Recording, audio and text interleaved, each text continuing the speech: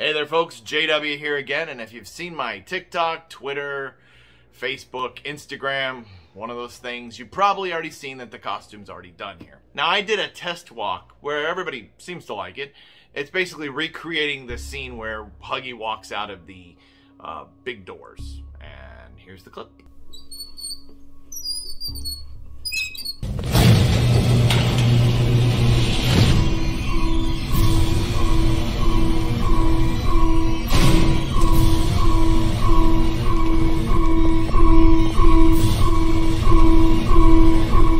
Now when I said it was hot in that first video I did, I had no idea how hot this thing would actually be once I was walking around. I mean, I should. I've lived in Florida my whole life, but holy moly, I sweat buckets. And I mean literal, maybe not literal buckets, but you get the idea. So hopefully I got a cool vest coming in the mail today. But I also wanted to show you some of the things that I added to the costume. Now, you've probably seen the little box I made. I haven't put this in yet. And honestly, this is just a makeshift thing that I made.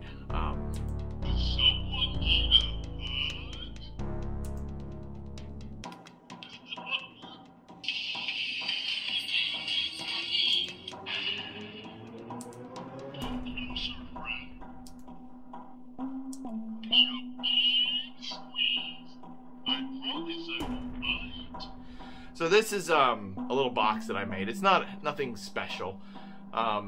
It's just a little chip that plugs into the computer. You drag and drop MP3 files to it, and it has a little speaker. And this is just something I think I stole from a Samsung box, and I customized it. It has a little tiny pin. You probably can't see it, but there's a little tiny pin in here that I flip it on and off, and this is where it plugs into the computer, also to charge it. So it's nothing high tech or anything, but I'm gonna stick that in the mask and have it play. And I need to extend this cord if I'm going to do that so that I can put it down to my hand and click it, click, click. You know. If I can't get it incorporated, it's not a big deal. I mean, Huggy Wuggy's voice is pretty basic, and I do voices, so I mean, does someone need a hug? Give me a big squeeze. I promise I won't bite. So I mean, I could do it. Now for the hands, I just sewed them. And that seemed to solve the problem pretty easily. They're all one cohesive piece now. I tried with Velcro, and the thing's so heavy, it doesn't stay on right. And I would have needed some elaborate hook system. It was just easier for me to sew it on because I'm running out of time. I got things to do before then. But that also poses another problem. When this thing's on, you know how hard it would be to put a costume on? Nearly impossible. Or if something happens like my stilt comes loose, I can't access it because I can't get my hands out. So I actually ended up taking some elastic and sewing a hole into it so that I can stick my hand through if I need to. And honestly, it blends really well. I can't ever find the hole. Hang on. I'll put my hand in and see. Found it. It's actually very hard to find from the outside, so that's good. I mean, you can't see it. But you can find it real easy from the inside. And it's just elastic sewn into the fabric. And the ends are sewed triple, quadruple, a whole bunch so that it doesn't rip.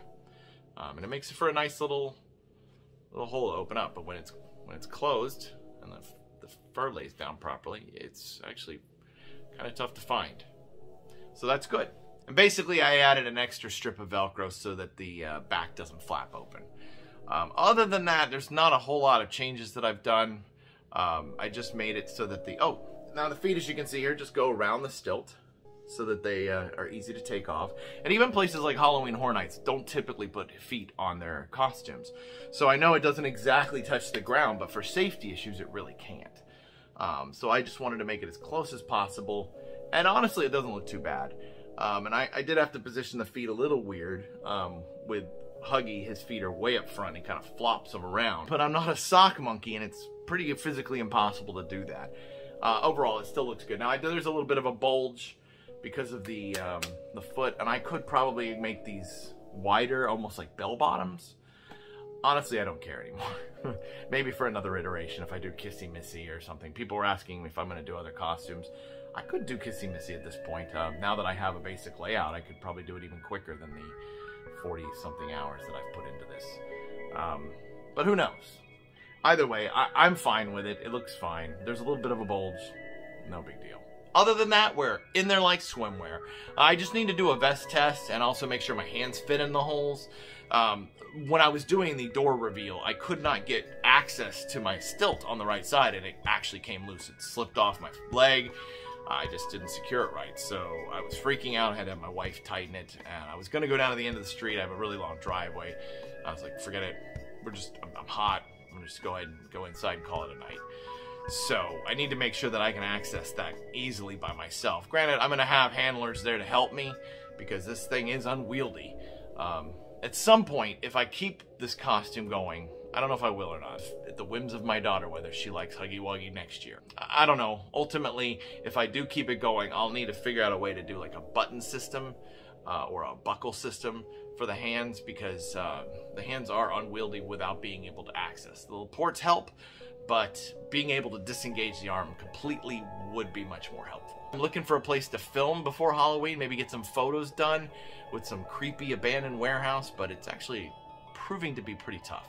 There aren't a lot of places that I can access, legally anyway, and also want it to be safe. I don't want to be putting anybody in jeopardy. I just want to film in like an empty warehouse, really, and just do maybe some fog effects with some lights.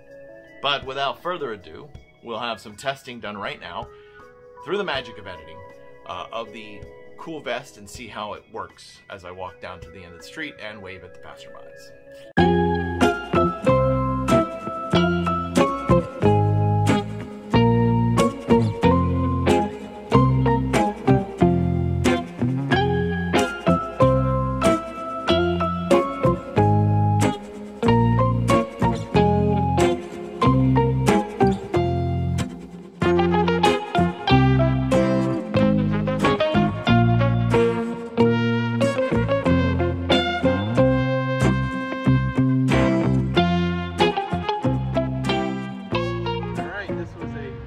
Success in my book. The chili vest works as intended. It has to refrigerate for 10 hours, but 2 hours is enough to keep it cold for a little while. So I think we're good. I think I'm done with the costume for now, except for the voice box. So we'll talk to you later. I'll leave you with that, but as I always used to say on my podcast and my YouTube channel, be creative and stay spooky.